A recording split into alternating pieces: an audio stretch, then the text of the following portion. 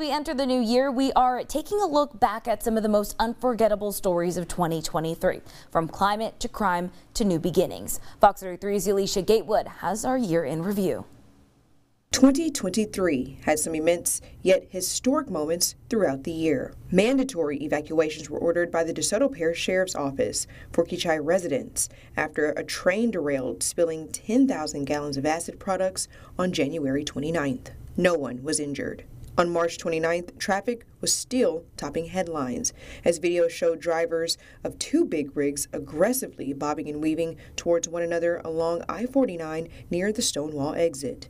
Fast forward to June 5th. Heavy flash floodwaters trapped two men in a vehicle beneath a bridge in Shreveport's Ingleside community. Rescuers entered the water and attempted to bring both men to safety, but only could save the life of one man. McCurtain County Sheriff Kevin Clardy was one among several county officials caught on tape discussing killing journalists and lynching black people on June 13th. It was back in the day when I take a damn blackjack, whoop, and throw them in the cell, I'd run for sheriff. Yeah, well, it's not like that no more. I know. We'll take them down here on Mud Creek and hang them up with the damn rope. Yeah.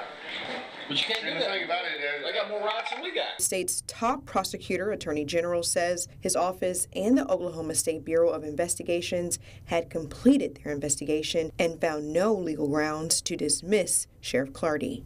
Back in KTAL Parish on July 4th, Brian Horn was found guilty for the second time in the 2010 death of 12-year-old Justin Bloxam. The decision comes almost 5 years after the Louisiana Supreme Court overturned the jury's unanimous initial decision in 2014 to convict Horn. On July 27th, a Shreveport woman had the surprise of a lifetime, and not in a good way, after her middle-of-the-night trip to the bathroom turned into a snake retrieving operation.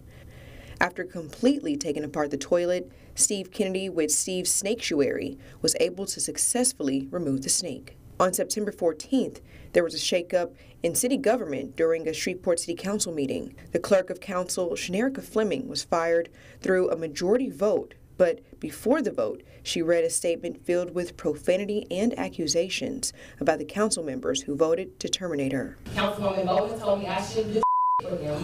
However, I told her I would work as hard for them as I did for everyone else, and I kept my word. Fleming said she wanted her comments to be on public record. All council members remained silent during her statement. Earlier this year, Fox 33 was the only news station in town to bring you word of Curtis 50 Cent Jackson's visit to Shreveport. Jackson was seen touring Millennium Studios in Shreveport in February, and on November 15th, Shreveport City Council introduced legislation for 50 Cent's production company, G-Unit Films, to move into Millennium Studios. Later in the month, Shreveport announces a new sheriff in town.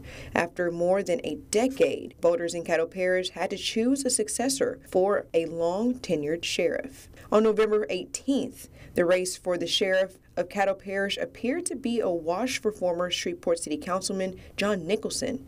However, the race came down to the wire, and with all precincts in the parish reporting the race concluded only one vote apart. An appeal was filed with the Louisiana State Supreme Court on behalf of Henry Whitehorn, but was denied. A runoff election will be March 23rd. Ending the year on a good note, the CPKC holiday train made its way to Shreveport and Texarkana, carrying Christmas cheer with light displays and live music on December 31st. It's the train's 25th annual trip through Canada and the United States, aiding food banks and shelves by raising funds, collecting food donations, and increasing awareness about the challenges of food insecurity. For Fox 33, I'm Alicia Gatewood.